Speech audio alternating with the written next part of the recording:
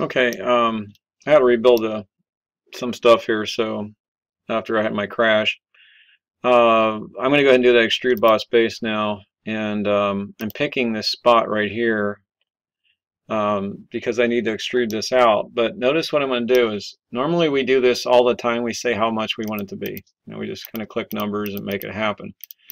Well, when I'm in this kind of assembly thing, I have an advantage. I can literally treat everybody as if they're real, and so I'm going to say the direction I want to go and where I want to go is up to a surface. And notice what I'm going to do is I'm just going to click the back of that motor and ta-da, it went right up to that surface. And over here, I'm going to do it again. I'm going to say another extruded boss base. And I'm going to use that same sketch, base sketch here. Oops, just created my own new sketch here. Hang on. And let's see, hang on. I'm going to go back here and do my extruded boss base, and I'm going to go get it from the system here. There's my sketch, and I'm going to take that same thing. Notice I'm just leaving that hole in there for the moment.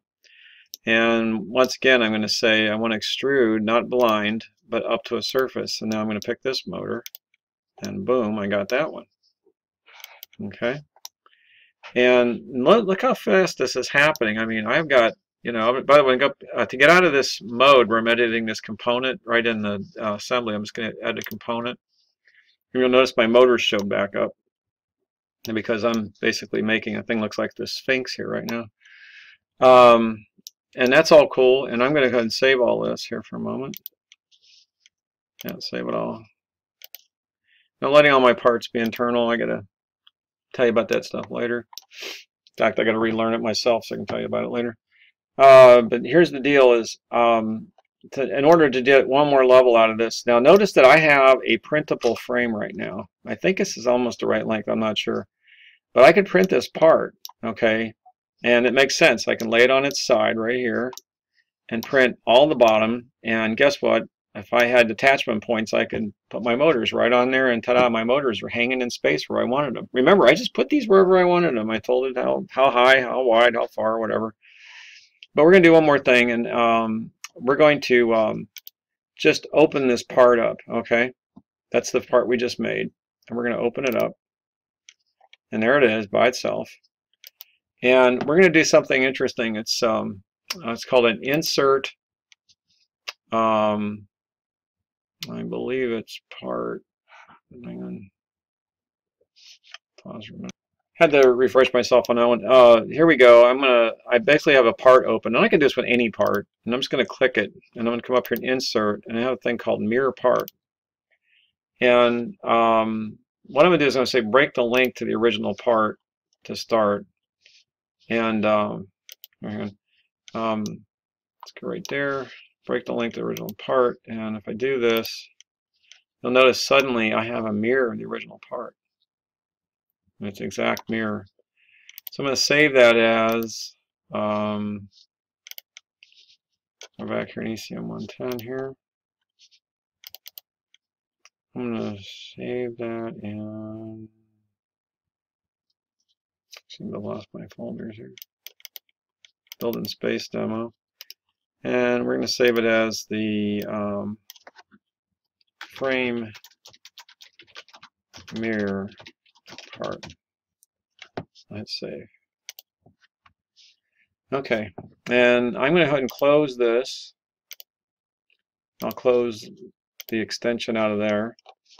And now what I'm going to do is I'm going to bring in, I'm going to say insert component, existing part, and I got to go find this thing. There it is, frame mirror. And I'll put it there. And I guess you kind of know what we're going to do next. We're going to mate it. Sorry, mate it. Not to there. We're going to mate that to the other side. And if that happens, and in order to get the tops lined up, we'll mate this with that. Coincident mate. And we'll just pick anybody on the end here and line them up. Okay. Now, there you are. You have just completed a frame. And if I printed these two, I can go and put my motors on there, and these things are in space, and they're kind of like ready to go. And these are the tricks that you can use to literally build stuff in space. I mean, you just put it where you want it using the frames. We could use angles on the frames to create much more complex geometry. But in the end, that's all we had to do to make a part that's pretty complex. I mean, notice that we didn't do any measurements. All of this fits exact. The exact extensions are going to be printed to make the motor be right where we wanted it, out in space here, see? And the relationship from the side here is what we expect. We have, there's a clear, X distance here and a clear Y distance to that shaft there. The background here is the beginning of our frame. I mean, I just sketched that out really fast, but if we're trying to make a rabbit, we would have had our silhouette of the rabbit, right? And we'd have built the frame, we'd have drawn the frame inside the rabbit. You remember the techniques we learned last week to create the lofting, either by surface or standard extrude and shell. We can create the body for this now. We have a lot of ways to work with that. I could create a plane here. I can create a plane here, another one here, here, and here, and create my outline of the body part and do all that. Just take another look here. So just fast review. Let me condense some of the stuff over here. We have some parts that I will turn off visibility of. We started with just planes, okay? And then we dropped in motor 1. We mated it to the frame, the planes themselves. Then we added motor 2.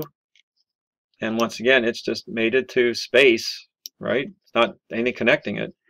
And what we did then was we created the frame by converting these edges over to the sketch.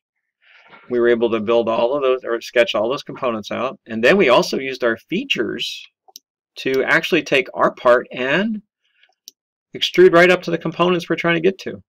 We didn't have to do any measuring. I didn't say, I don't even know what this dimension is. Let's go ahead and read it. I don't even know what it is.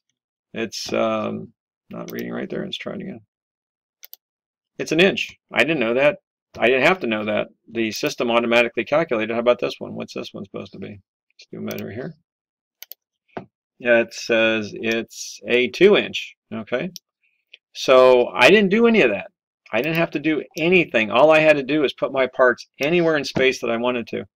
Ironically, remember that one I did extrude to surface? This surface could have been at 2 different angles to this plane, one angle and another angle, actually any angle, and it would have extruded right to that plane. So this is a very powerful technique, and we'll try to do this in class yet, and so you get a little more time on it. Hopefully that helped.